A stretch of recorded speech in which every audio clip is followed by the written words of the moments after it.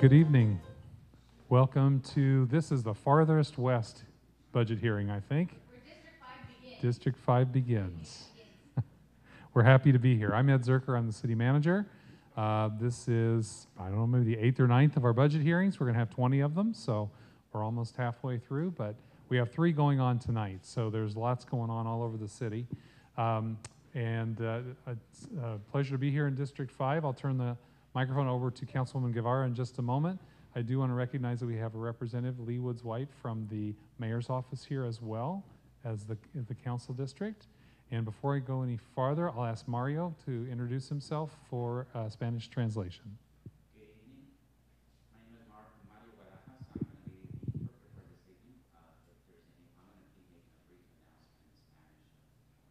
Habrá alguien si necesita intérprete. Mi nombre es Mario. Pueden acudir conmigo para recibir el equipo para la interpretación. Gracias. Thank you. So we have every year we go through a budgeting for the city of Phoenix, and we have information in all sorts of different ways. And one of the things that we do is come to the community to hear input about it. But the most amount of information is online at phoenix.gov/budget. You can learn more than you ever wanted to know there. We also publish information like this that I hope you had a chance to pick up on your way in, which has some more detail about this year's proposals for additions to our budget. And then we're going to have a video here in just a minute that gives about an 8-minute overview of things. So there's different levels of information. You can dig in for as much as you'd like in different ways, but we're happy that you're here with us. So if you have a chance to take a look at this and tell us what you think, that's great. If you want to comment off of the video, that's wonderful as well. I want to thank our city employees for being here. We have many city employees here to listen and hear what people have to say, but also to be available if there are specific questions that they can answer. They'll find you and talk to you about that.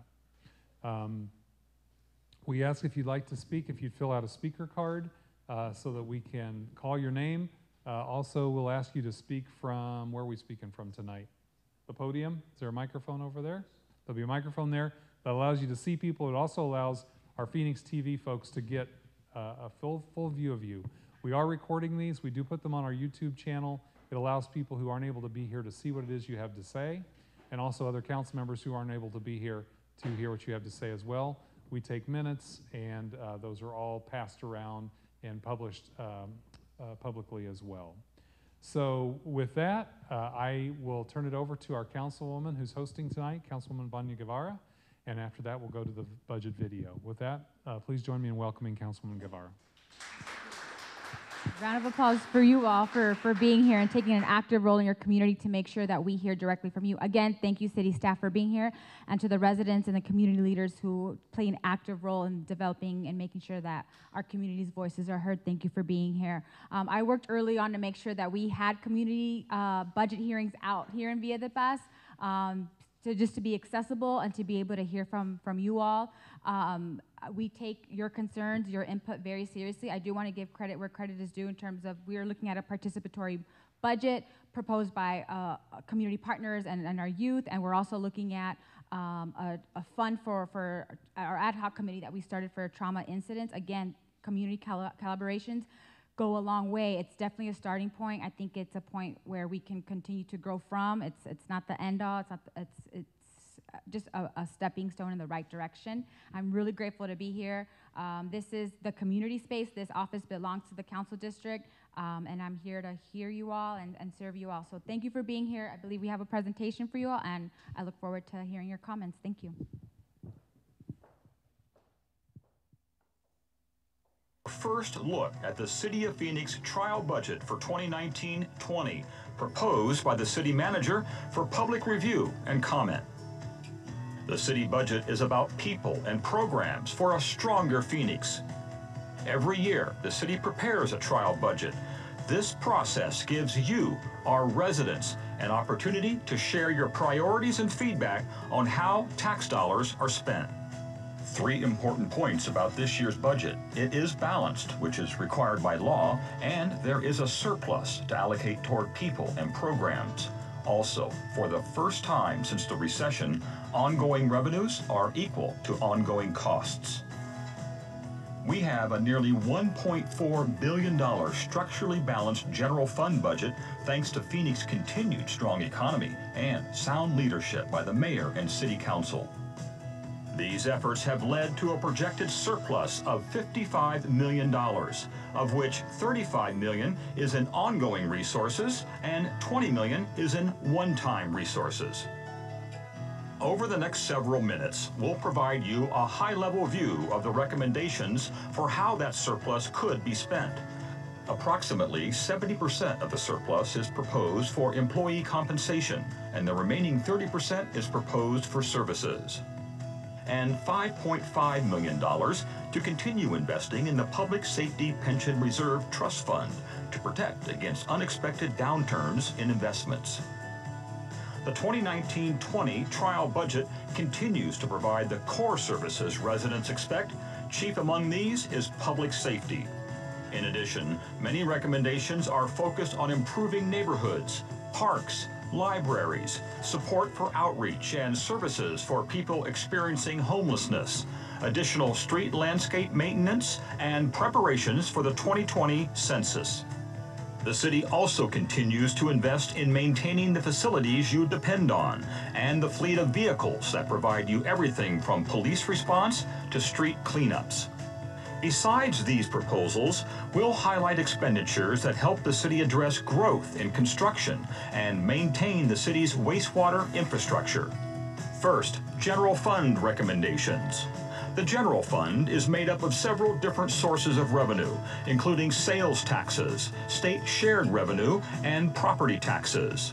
3/4 of the general fund pays for police, fire, and courts, with a smaller portion, the remaining 25%, going for everything else, like libraries, parks, senior services, arts, and administrative and support functions. The primary focus of the general fund service additions is public safety across a wide array of departments. Here are some of the proposals. 8 new firefighter positions to provide 24-hour operations at Fire Station 55 at I-17 and Jomax Road in North Phoenix. The creation of 1 new fire department crisis intervention unit, and in the police department, de-escalation training and community response services support for officer-involved shootings. These recommendations are based on public feedback from last year's budget process and the city's Traumatic Incident Intervention Resources Ad Hoc Committee. Another key area of public safety funding is focused on improving police support processes, using civilian staff to free up police officers' valuable time for calls and service. First, the addition of 10 civilian positions to support a federally mandated transition to the FBI's Uniform Crime Reporting National Incident-Based Reporting System. And second, the addition of 13 positions to streamline police booking procedures and create 2 new centralized booking centers to get officers back on the street faster. The trial budget also provides funding for increased inspection capacity to ensure buildings are meeting fire safety codes. Other public safety allocations: public defender representation for veterans and individuals with mental illness. In human services, add a caseworker and a vehicle to provide mobile victim advocacy. Security guard staffing at every library. Technology funding for cybersecurity to protect the city's infrastructure. In all, the trial budget proposes spending an additional $6.5 million on these and other public safety additions. Now, let's look at where you live, investments in programs to strengthen neighborhoods. First, the budget would allocate approximately $1 million to add staff to work with neighborhood groups, to clean up blight, work with nearby businesses, and improve response times for neighborhood issues. Parks and Recreation would see 8 new park ranger positions to increase patrol coverage at neighborhood and urban parks for a cost of about $1.1 million. Street Transportation and Public Works would support neighborhoods by transitioning staff from a temporary to permanent status to clean up encampments and washes and right-of-way for a cost of $970,000. Historic preservation would also get $75,000 to support historic property preservation.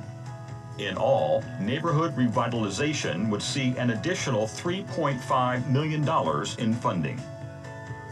Next, community services additions restore some desired programs to strengthen the community and expand other resident requests, including restoration of Sunday library hours at 4 branches means all libraries will be open to provide greater access to in-demand books, movies, classes, and programs for library patrons of all ages.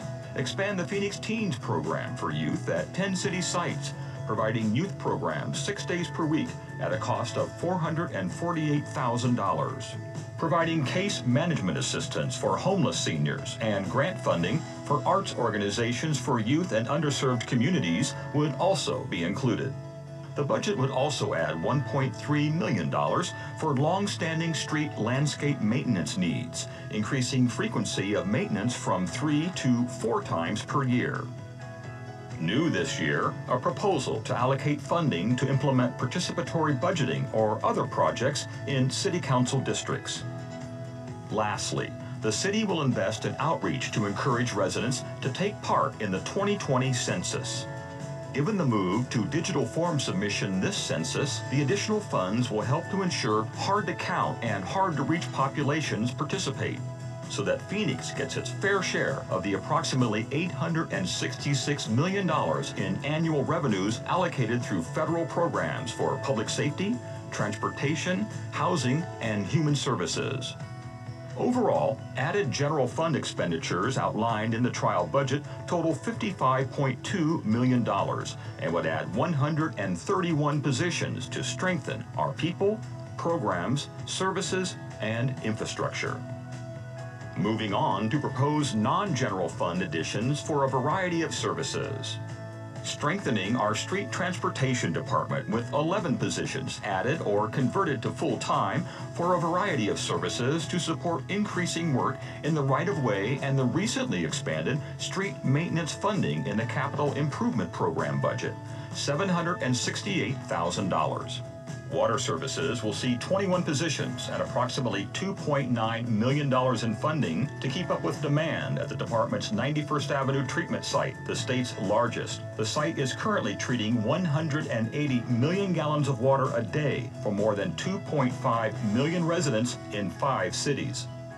Finally, 19 positions for planning and development to address increasing construction demand, including reduction of turnaround times for pre-application submittals and complex commercial architectural plans. Added staff to ensure adherence to fire system requirements and ADA accessibility codes, and to maintain a 24-hour turnaround time for residential inspections. Thank you for taking the time to learn more about the 2019-20 trial budget. We hope that you'll review additional details in the budget pamphlet available at one of our 19 community budget hearings and online at phoenix.gov/budget. Please share your feedback in whatever way works best for you, at a public meeting or via email at budget.research@phoenix.gov.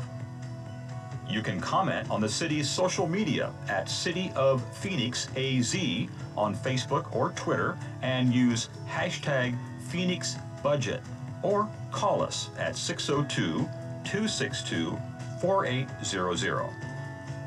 Thank you for being part of this important process.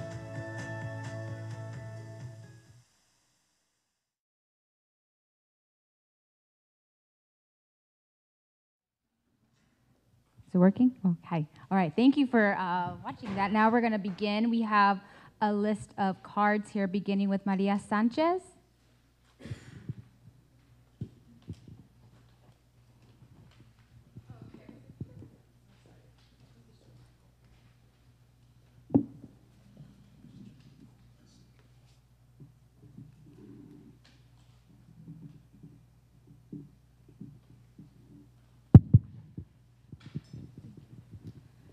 Good evening, everyone. My name is Maria Sanchez. I've been part of District 5 for basically my whole life, District 5 and 3. And as I see, especially like this, the Maryville area, which I'm usually at, is mainly built by Hispanics, right? So it's like about 76% Hispanic.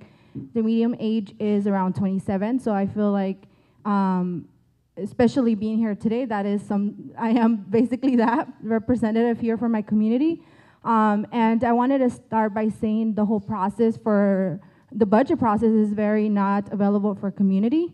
It's, it's not accessible. And the fact that as leaders for community, you're getting input last doesn't seem correct to me. I feel like community input should be first, right? And to be able to build the budget, if it is our money, as we start digging into the three sources of where revenue comes from, and the special revenue, the general funds, and all that, like we're starting to see more and more that it really is our money. So why aren't we being asked first where that money is being spent? So that's my first concern. And I want to just say, right, it's not transparent. So wherever money we used last year, I wanted to know if there's a process for us to see where, like for example, the trees, right? There was like a lot of saying that we were going to get new trees. Which districts got those trees? Is there a way that we can find that out? Because I haven't seen any in my community, actually. So I feel like if it is our money, and we should be getting quarterly reports on how that money was spent and what district it was spent. And residents, again, need to be part of the budget creation process from the very beginning, not to the very end when there's like 20 community meetings in like 10 days.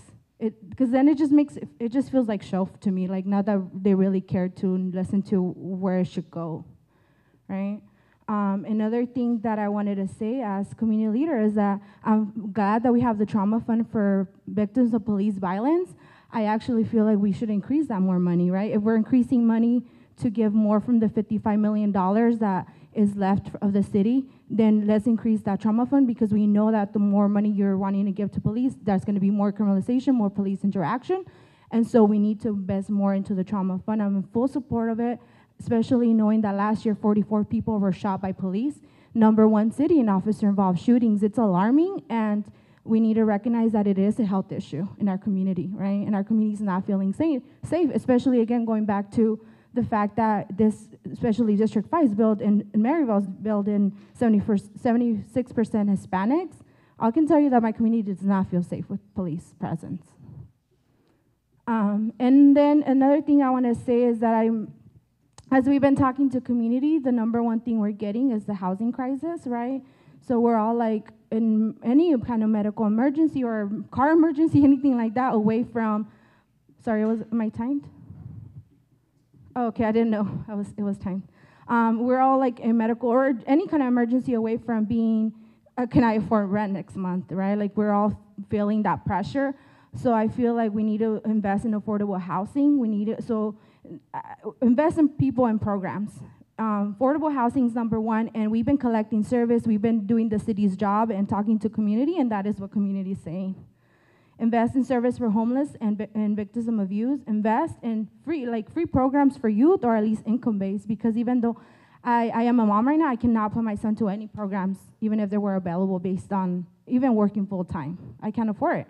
So we need to invest in programs for youth. I know as a city that we can't have, invest in education, but we can start investing in before programs, after school programs that will allow our youth to have job training opportunities and build these skills. Not the golf course. Like there's a golf course so close to Maryville, like students, they don't have anywhere to go after school in Maryville. Right, but there's a golf course there, that makes no sense. Like, and investing in mental health care and a process to create the budget that includes residents from the very beginning, and implementing the municipal ID that was introduced a few years back, but I know that there was no funds for it. And we have to make sure that there is a policy that must include commitment to not share that database with any law enforcement agency, and that if we do implement it, that Phoenix Police is respecting the ID and getting training on that. Right, municipal ID is something that has been passed. The only reason we haven't implemented is because there was no funding. So we have $55 million left over. We should get it. Community said they want it, and it's going to make them feel safer. That's all I wanted to add. Oh, last thing, sorry. We should not be spending $336,000 more to library security. Even like library staff didn't know this was happening. So I don't know where you all got those numbers, but as some community from that work at the library said, they have no idea why this is happening, that we should actually be putting it more into hours for the library and resources versus going to, again, just harass people, right? And 1.7 that is gonna be spent on the park rangers. Park ranger just means more policing for music and harassing youth and homeless instead of actually bettering our parks. So that doesn't make any sense. And the additional 2.5 million from the general funds that we want to give to the police is unacceptable. We need to freeze the funds for police. Police should not be getting any more money if we are #1 in officer-involved shootings of last year and this year. So again, just invest in people and programs and not to criminalize us.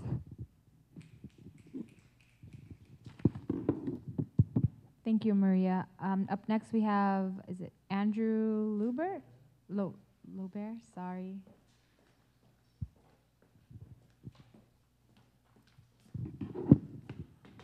Buenas tardes, good evening. Thank you for the chance to comment on the budget. My name is Andrew Luber, and I'm speaking on behalf of Central Arizona Shelter Services, also known as CAS. For those who aren't familiar, CAS is the largest homeless shelter both in Phoenix and Maricopa County and Arizona. And we serve folks from all over the city. And first, thank you, city, for the support we've gotten all these years. Without the city's support, we wouldn't be able to do what we do. However, there's strains going on right now in the marketplace. As example, we've seen a 149% increase in unsheltered adults that are homeless. We tend to turn away at least 350, sometimes 400 people monthly seeking a shelter all times of the year because there's not enough beds. In fact, we're down 27% in beds in the last 2 years. 382 beds have disappeared. During all this, the folks we are serving, we've seen an increase year over year in the number of senior folks that are homeless. Many are first-time homeless. And one of the causes of that is their income is fixed, but as was mentioned earlier, the cost of renting a place is going way up. We've seen month over month sometimes increases in average cost for rents. Yet our grandparents are still on fixed income, and now they're getting turned out and becoming homeless. They have higher and higher medical expenses, again, that they have to take out of their pocket. And so we're seeing a real challenge in meeting the needs of this new homeless population, often for the first time. These are folks that worked their whole lives and sent our generations to college and sent our generations to summer camp and all the other things that our parents and our elders have done for us. Now it's time for us to do something for them. What this all boils down to is, we appreciate the funding we get. No question about that. But if it's possible to obtain another $250,000 in funding with resources out there, that would allow us to do more case management. It would allow us to be able to continue to invest in our senior homeless program. We've done some investment.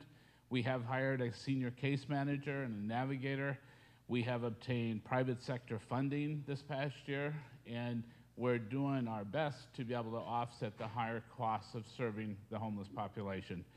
But the work never ends, and the funding hopefully will never end, but could be bumped up a little bit. So with that, I just want to thank you again and thank the good work of Mr. Zerker and his office, our council, our first responders. Often that's how we get clients in CAS, is the work of our fire department and our police department. So thanks for the good work, everybody at the city.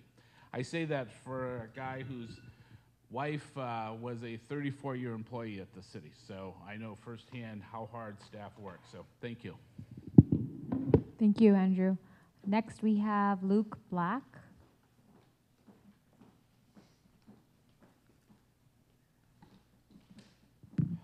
Afternoon.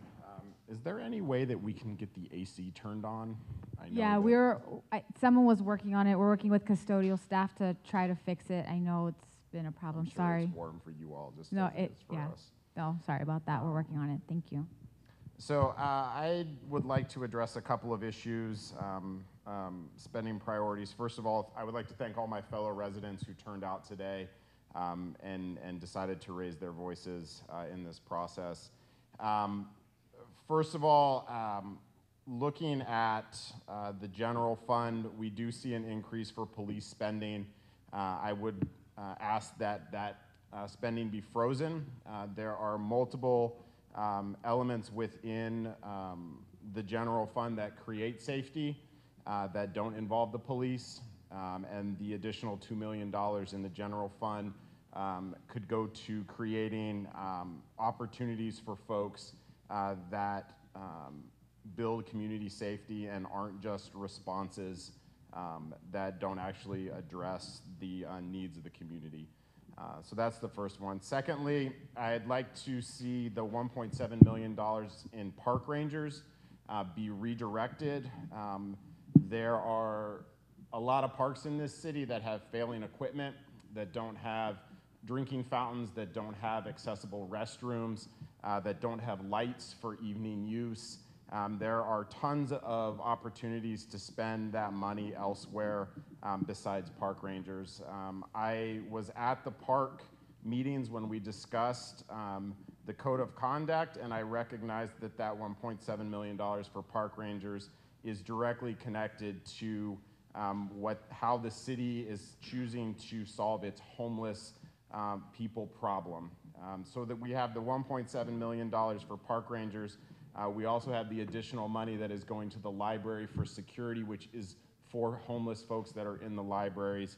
And it was really disturbing to see how the city, in very subtle ways, is directing money to solve the homeless problem, as they call it, through increased security, through increased law enforcement. You've got 1.7 million there. You've got $336 million that could easily go to CAS to cover the $250 million or $250,000 that they just asked for. I would also reiterate what my fellow residents said about fully funding the trauma fund, but I would ask that the additional money that is in that trauma fund for police de-escalation and cultural competency training be added specifically to the fund to support victims of police violence. We've got a lot of cultural competency. We've got a lot of de-escalation training that the police are already getting a lot of money for, and we have not seen evidence that that funding is actually creating a change. And so why are we continuing to throw money at that? And then last, Councilwoman, I would ask that you restart the Muni ID process. That was passed by City Council in 2016. The city chose not to fund it at that time, and once Trump was elected, the city chose not to put in safeguards for community members. That is still something that we need. And there are lots of funding opportunities within the general fund should you redirect that money, the $2 million from the police, that you could kickstart that Muni ID again. Thank you. Thank you, Luke. Next. Next is Ruby Barraza.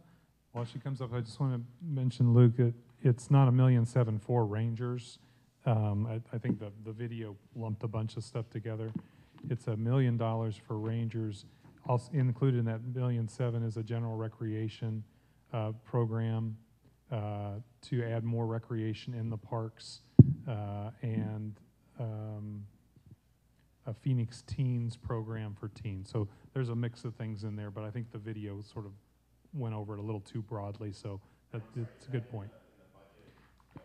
In the pamphlet, it breaks it down into more discrete, but I understand your point. I'm not diminishing your point. I just wanted to clarify the numbers. So. Great, thank you. Good evening, everyone, Councilwoman Guevara. My name is Ruby, and I'm a clinical social worker. I've been a constituent of District 5. I was born and raised here, and I've actually voted for you. So I'm here to Just ensure that the community budget is allocated in a way that reflects my values and the values of the people that I serve. With that, looking over the proposed budget, I saw some good, but there's a lot of room for improvement. As the people who have gone before me have mentioned, I'll just reiterate some of the things that I would like to see also is more affordable housing in this area. I've worked with survivors of domestic and sexual violence, and that is a huge area of need in which there's just a deficit, and people are struggling and ending up in abusive homes, returning to those homes for lack of housing that's available here in Phoenix. I would also like to see an increase in the trauma fund. I think it's a start to allocate what was proposed, but I would like to see that increase, as well as more programs for youth. As I mentioned before, I serve a lot of marginalized communities, and in that, there's a lot of youth and children who are at risk. And so creating more programs for them, free programs, after-school programs, accessible, affordable childcare would also be fantastic. And with that, like I mentioned, since I do have a social work background, mental health care is really important to me. And increasing that and making it accessible for the people of District 5, as well as all in City of Phoenix, would be also great. With that, I would like to see a reduction in the proposed funds for criminalization. I don't think it's something that we need nowadays. I think we need to look at the core drivers of violence, and that is when there's isolation, when there is the inability to meet your own economic needs, and if we address those, I think we don't need more police to solve that. Doing that is a false solution, in my opinion. So looking at investing in people, investing in programs, investing in services, making them accessible to our people would help instead of putting that money into false solutions. So thank you.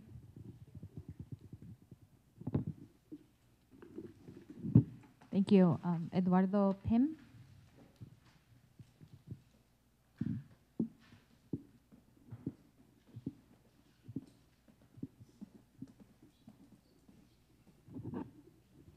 Howdy. My name's Eduardo, and live in District 4, but I work in District 5, so I'm here representing that community today. And at the previous budget hearing that I went to, I spoke about the budget process and how all these seats need to be filled, and you guys should have a quota on filling these seats because a lot of the community members are left out, especially the community members in Maryvale and South Phoenix. And the budget process should be more transparent. We need to have quarterly reports on where the money is spent and in which district. To reiterate my community members' talking point. And she also mentioned that we need to be part of the budget process from the beginning. We only get about 2.5 weeks to participate in these budget meetings. I believe you guys start, I think you told me in March or something like that, but I know like some like the police union starts lobbying for things to go on the budget like since last year. So some of those things, you know, we don't get to participate in. So I would like to see the community members in every part of the budget process. And the last thing is the trauma fund for victims of police violence. I believe we should have that on the final budget. And I believe that the $750,000 is not enough. We need more money to include the victims from last year and years before that. That is all. Thank you. Thank you, Eduardo. Next, we have Michael Ingram.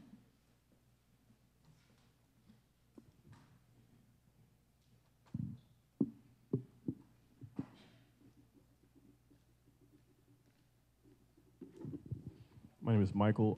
I work in District 5. I'm here to talk specifically about the criminalization.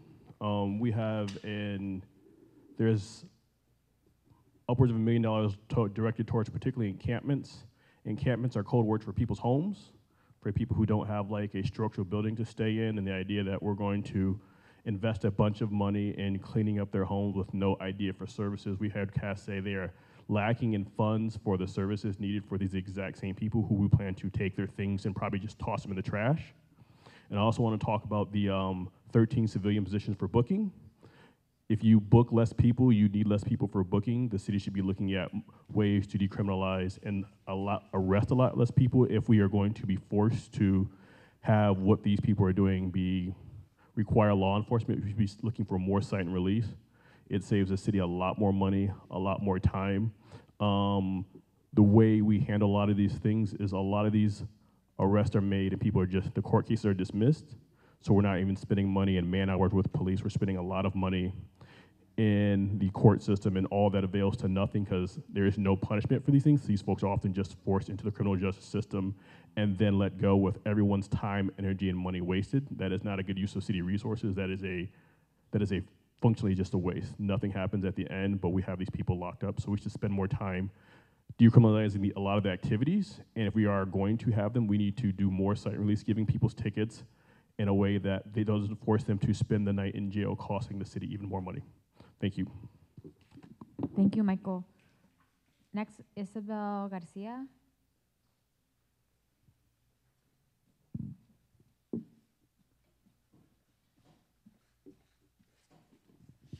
Hi, everyone. Yes, my name is Isabel Garcia. I work here in District 5, and I also have a lot of family and friends who live here, so I've been on this side of town all my life. I would like to reiterate all of the things that my fellow community members have said so far. We are here to say that we're against the increased spending on criminalization, policing, and surveillance of our communities. Specifically, I want to talk about the parks and the library. The money that is said to be spent on park rangers should instead be used to improve the quality of our parks.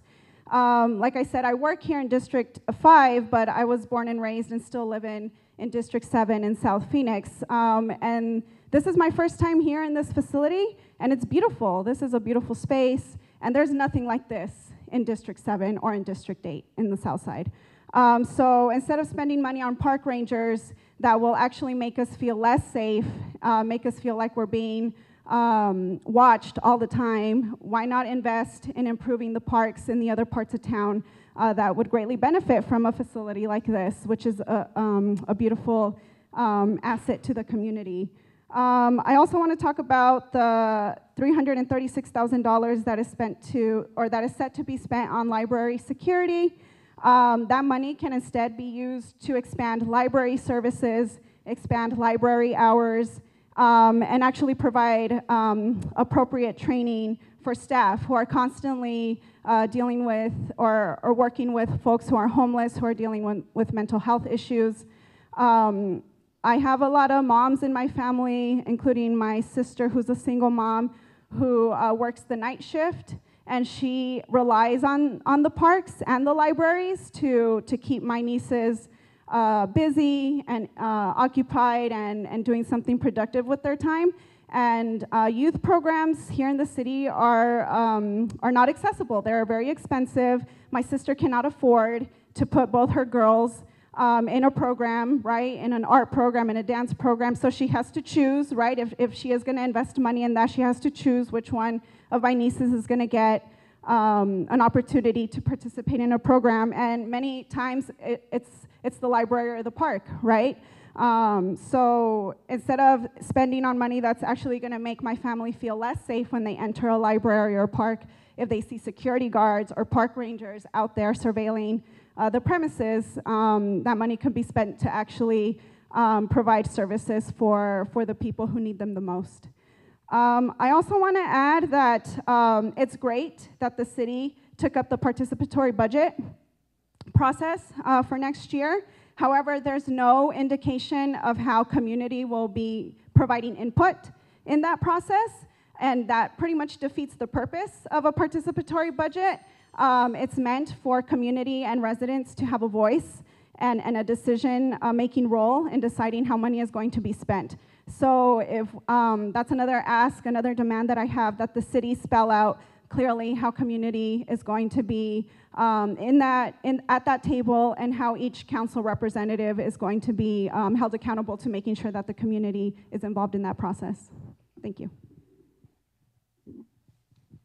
First of all, I apologize for the temperature in here. We're trying to get the school district folks to fix it. I think they've been in a couple times and are struggling to get that. This is a Pendergast school facility, so we don't have direct control over it. The participatory budgeting, which, as the councilman said, came out of last year's dialogue, is a pilot program, and it's actually basically council district by council district is how that engagement will happen. I have heard directly from Councilwoman Guevara how she intends to fully engage the community on that, and other council members will have the ability to do the process as they see fit. So, but something we're going to explore and try and figure out. We've heard a lot about it from the Phoenix Union High School District experience, and I know that's informed several of the council members about that. But thank you for those comments. Next, we have Jasmine Mesa.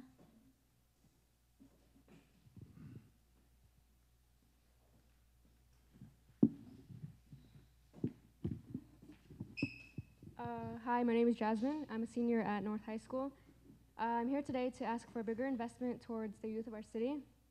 There are many programs that are still like really unaffordable to families that could be really fundamental to the growth of students or anyone. I know as a kid I always wanted to join certain programs, and my parents could never really afford anything, and it was also like me and my brother, so both of us could never really, we were never really able to do anything outside of like school. For the past couple of years, anytime me and my friends wanted to like go anywhere, we'd always have to choose to go somewhere like downtown or anywhere like not near our homes. And that wasn't because we didn't want to, but because there was like nowhere here for us to go to. And then like Maria mentioned earlier, there's a golf course in Maryville that neither of us have even like been near.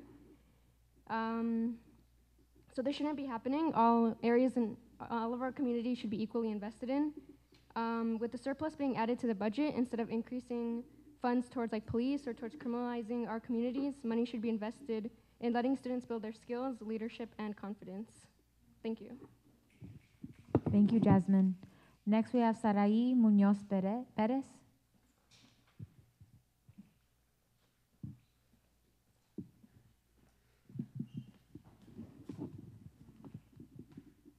Good evening.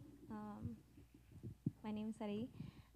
Something that I want to see more of in this city budget is investment of people. There's not enough of this in the current proposed budget. In the video shown, it says that part of the budget was going to invest in homeless people. However, there is nearly $400,000 set aside to attack people without a home. This is what the city is calling a neighborhood cleanup, and what this is actually kicking homeless people out of the only place they have to stay, and we're ticketing them. But how does a homeless person that like clearly has no money, how are they gonna afford that? This will only lead to their incarceration, and this is costing the city more, and we don't want this. This is not how we should treat members of our community, and this does not address the root problem of homelessness. Homelessness comes from like a lot of things.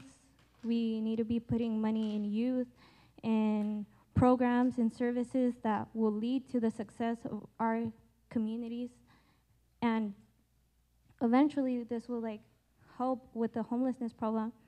And the money should also be put towards like giving homeless people access to resources and making homes affordable. This cleanup tells the people of Phoenix just exactly where the city's morals lie, and it's not in the community. Thank you, Sarai. Next, we have Cynthia Bays. Sorry if I'm mispronouncing your last name. Okay.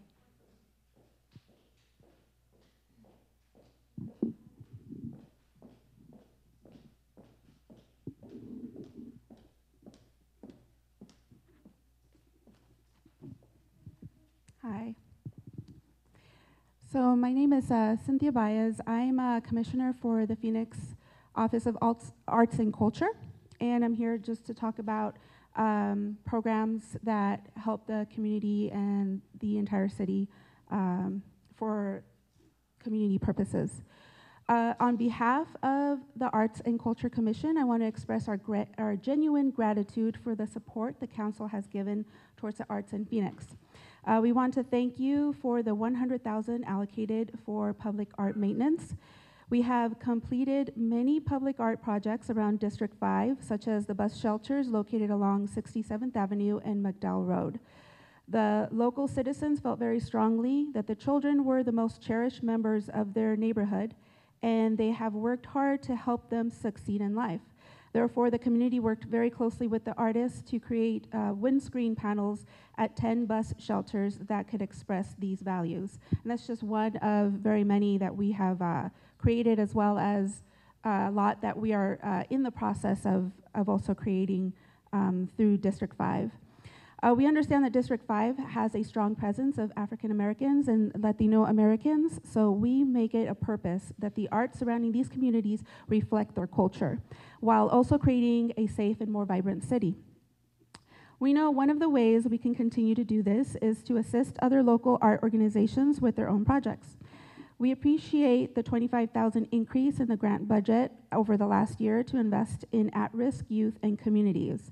Especially in District 5, your support has allowed us to fund organizations such as Movement Source Dance Company, who often works with the Phoenix Day School for the Deaf and other schools that are in need to supplement programs in dance.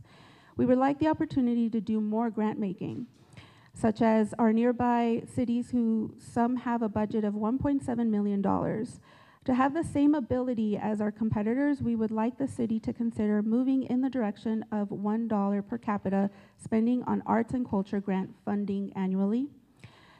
Phoenix has become a city of innovation and opportunities, and we want to use the arts and culture as a way that reflects our advancements.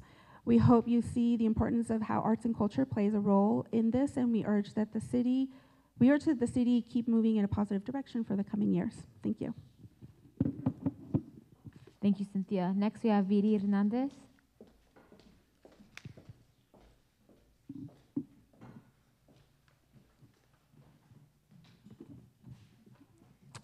So hot. Sorry. Okay. I'm looking at this budget. One of the things that, and sharing with some community members, something that's come about is, this is an attack on homeless community. Right? There's several ways that funding is being used as an attack to remove people from spaces without actually any additional investment in affordable housing and mandating the way that housing is being prioritized services and community. So park rangers, library security, quote, neighborhood cleanups, which means removing people from their homes and encampments, all of that to do what? To incarcerate them, right? If they ticketed them, and then what, right? There's nothing that is an actual solution in that space. And so when we're looking at this, right, we've been going around talking to community for a while. Last year, we collected over 10,500 surveys in Phoenix, specifically asking people where would they like money to be spent. And it was basic necessities, which was one of the most frustrating things to see. It's like people, we're like, we could have, I don't know, like what we have here, what's here at Villa de Paz, that cool stuff out there. People weren't even thinking about that because people are thinking about the street light that I've called about a street light in the district since December that still works like a strobe light. It's still not fixed, right? And that's been since December, and I've called pretty diligently. So when people tell us, you need to call, you need to ask, we know that that's not true because we've been doing that and it's not happening. And so what does it look like to actually invest in people, to actually invest in programs? I mean, investing in our neighborhoods. Everything from the street, potholes that are being right now worked on, to regular cleanup, to true youth and arts programs, to programs for young people and students and babies like my niece, for programs for families, for spaces where when people can come hang out use internet, and have access to air conditioning. Not today, but other days. Right, but spaces like that, like that's what we need. That's what a community needs. And when we think about what is actually going to make us safer, we need to think about real solutions that make our people healthier. And from investing, youth program, the arts fund that got cut by over 4 million, that cut in half. Like, what would happen if we kept that money there and actually invested in arts programs? The money that is being that thankfully for the first time we're seeing an increase in programs that we want, but instead of having those park rangers, let's invest in accurate parks, right? Like in good parks, in parks that we can be proud of and increase that pride in our community. And so we've been talking to community, and it is very clear that just the basic necessities for basic dignified way of life is missing in a lot of our communities, specifically Black and brown neighborhoods. It is also clear that this process it lacks transparency and accountability. We've asked several times, where did the money go last year? The youth program money, where did that go? What neighborhoods did it go to? Because we're not seeing it, and our people don't feel that they're there, and we can't get a solid answer of this is where it went. So y'all need to increase your accountability to our taxpayer money, and let us know, like people mentioned, on a quarterly basis, where our money is going.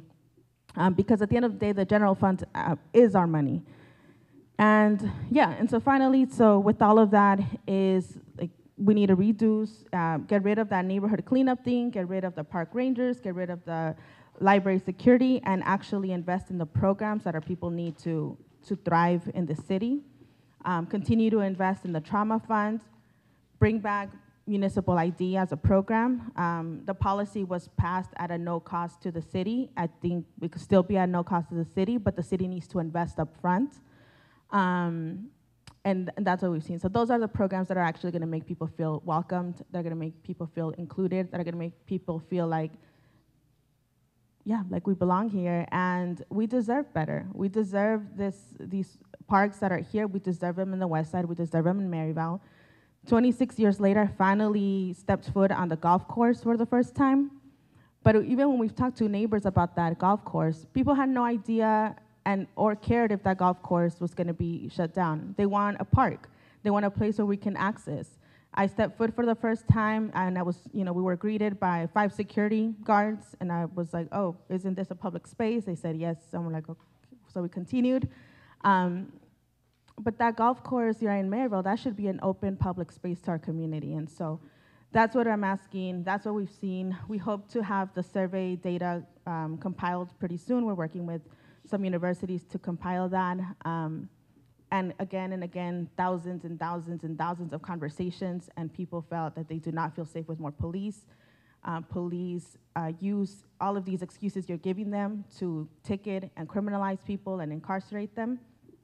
And community doesn't trust the police anymore, and it's losing trust in the city. So we need to figure out what we're gonna do and invest in our neighborhoods and invest in our community. Thank you. Thank you, Vidi. Can the surveys be shared with city, or can we? Okay, great. I'd like to see it. Maybe we could take a look at that together, Ed. Thank you. Up next, we have Jennifer Hernandez.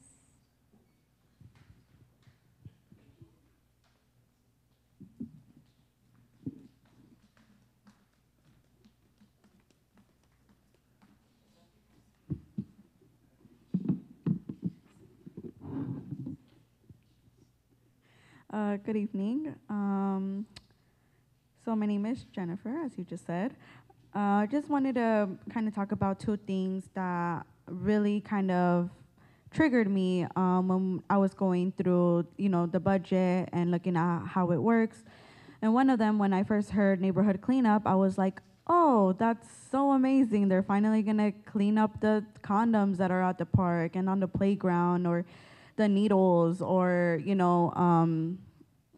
everything pretty much that's crappy at our park. But then I realized that it was $400,000 set aside to target homeless people and get them out of our community.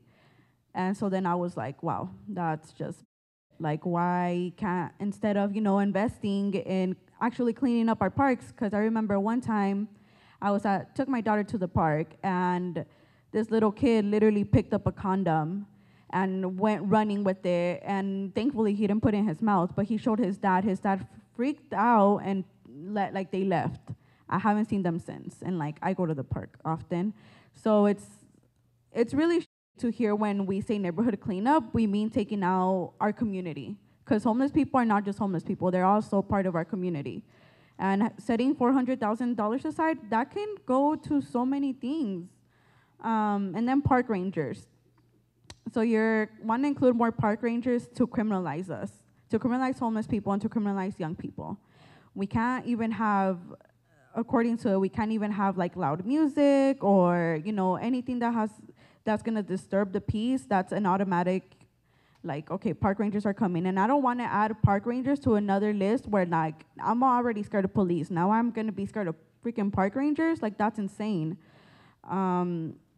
And like, I can't afford to be ticketed for having my favorite song on at the park because I have my daughter there. Like, that's ridiculous. I have a daughter, I have to pay rent, I have to pay my car bill. And, you know, instead of using all this money to take away our homeless people and just push them to another neighborhood and include park rangers to ticket us, you can invest in affordable housing for them. You can invest in real solutions. You can invest in free programs for youth, because I'd rather my daughter be in a program throughout the day than have to take her to work. Because right now, she's at work with me all day. And I don't know, but as a 4-year-old, I know I wouldn't want to be with my mom at work all day. And I can't afford $50 a week.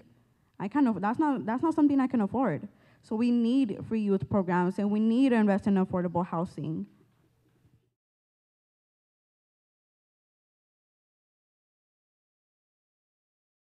Thank you both. Thank you, Jennifer.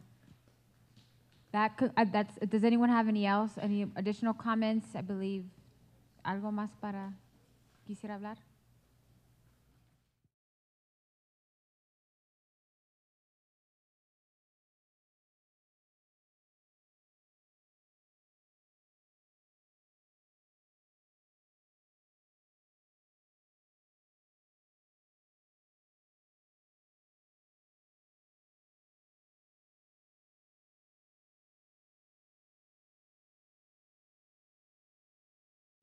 Hola, buenas tardes. Mi nombre es Berta Rita. Good afternoon, my name is Berta Rita. Y aquí una madre de familia, soy organizadora de padres aquí en la área de Maryville. I'm a mother and I'm also an organizer of parents here in Maryville. Juana Rita. With me is also Juana Rita. Yo llevo 28 años viviendo en esta área de Maryville. I've lived in Maryville for 28 years. ¿Verdad? Y siempre he estado con mucho miedo, ya que somos, yo abogo más que nada por los padres indocumentados. And we've always been really scared to live here. A lot of my work is in advocacy for undocumented parents. Porque hemos sido muy afectados, muchos de nuestra comunidad, por parte de la policía, ya que han separado a muchas familias. Because we've been really impacted and targeted by police and the work that they've done to separate so many families. Muchas veces, aunque vaya uno caminando, la policía ha detenido a las personas. Many times, even if people are just walking, we've seen and we've heard of cases where police have stopped people. O he visto casos en que ellos vayamos de pasajeros, también hemos sido cuestionados por ellos. There's also cases, right, as passengers where we are questioned as well, just for being a passenger in a car, questioned by police. Nos piden identificación. They ask us for an identification. Y si no presentamos, nos llevan arrestados. And if we don't present anything, we get arrested.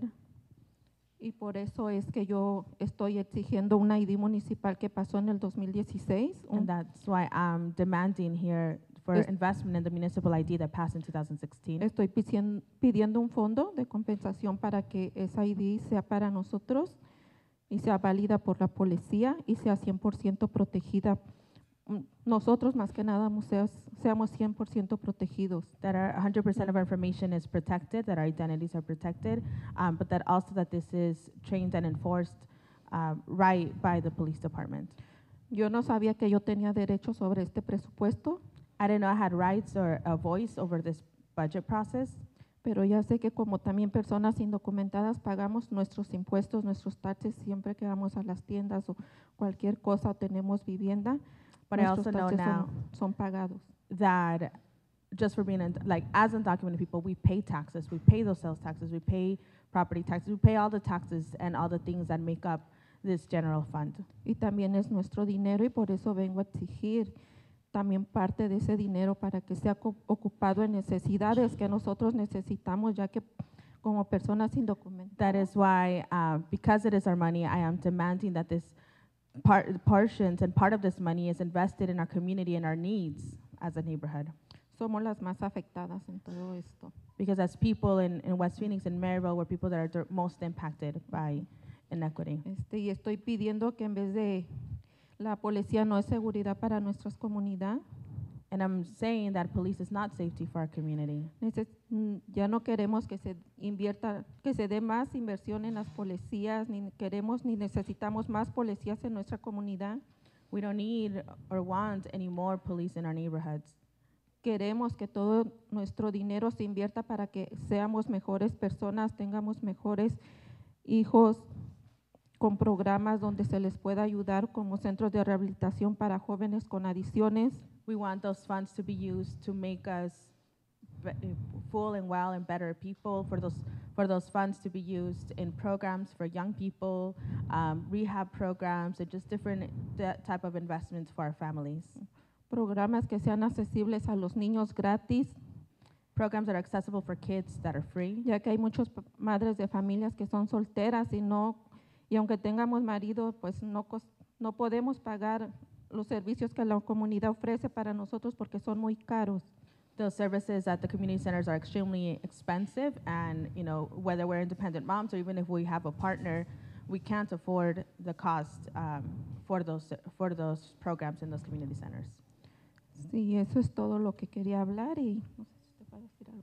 That's all I wanted to say. And Buenas tardes, mi nombre es Juana Rita. Good afternoon, my name is Juana Rita, and Yo I'm here solo with tengo my una partner. pregunta. I only have one question. Porque están poniendo, esa demanda la hicimos el año pasado, un programa de compensación para víctimas afectadas por la policía. So last year, we asked for a compensation, some kind of trauma compensation fund for people impacted by police violence. Estoy viendo que nos dieron $550,000. Mi pregunta es, ¿ese fondo, las personas que sean afectadas por la policía, lo van a otorgar gratis o tenemos que hacer un pago?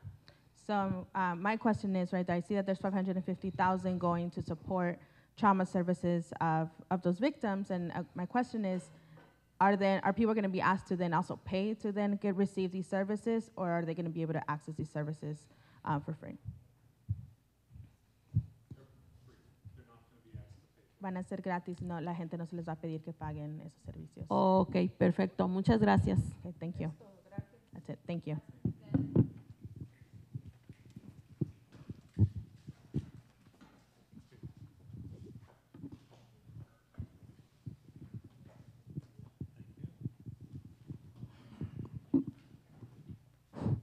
Test one. Yeah, there we go. So thank you for participation. Is there anybody else who came here to speak that didn't get a chance to? We do have time. We're here. For just a minute, we had air conditioning and then went off again. So again, apologize for the warmth in here. Again, we appreciate the input and the feedback. We'll be happy to stay here. I'll be here afterwards to answer questions if there are specific ones that I can answer, and there's some that are asked here that I can.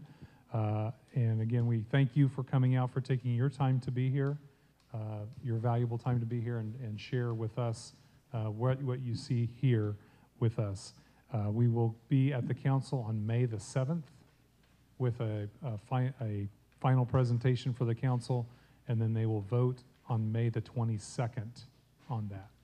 And I also want to thank Councilwoman Guevara for hosting us here in Villa de Paz. Councilwoman? Thank you again for everyone for being. Maria, did you have a question? Should be May 22nd, the next day. May 21st is election day, and so May 22nd will be when the council meeting is held. And we also have city staff. If you had a specific question regarding, I think I heard someone about street lights. Yeah, Lori's here in the back to report the street light that's been out that was reported in December. So please connect with her to help that get addressed. Thank you. Anything else? We'll be here. Again, we have city staff from different departments if you have specific questions. Thank you all so much for being here, and look forward to seeing you at the upcoming budget hearings as well. Thank you.